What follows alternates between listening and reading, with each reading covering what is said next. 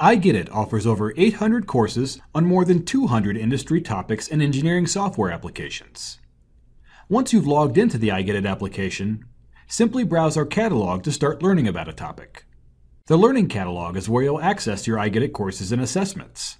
The catalog is divided into 4 areas: My Catalog, My Assigned Learning, Favorites, and History. Use My Catalog to browse available courses and assessments. Categories can be displayed in both list and tile views. Select a category to view the courses and assessments within it. Use the Subcategories drop-down to filter results by their release. And when List Display is toggled, you can quickly view information on course or assessment progress, mark a favorite, share a course or assessment, view their details, or jump right in and start learning. You can also start courses and assessments from their description pages.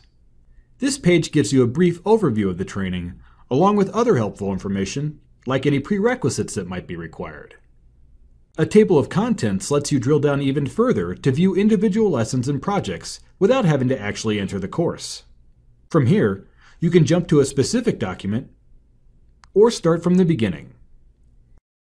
A course can contain several different types of documents and lessons, including topic introductions, video lessons,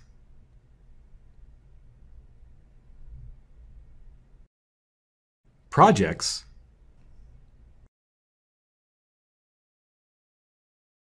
and quizzes, all backed by iGetIt's team of industry-leading authors. My Assigned Learning gives you access to iGetIt Predefined learning paths.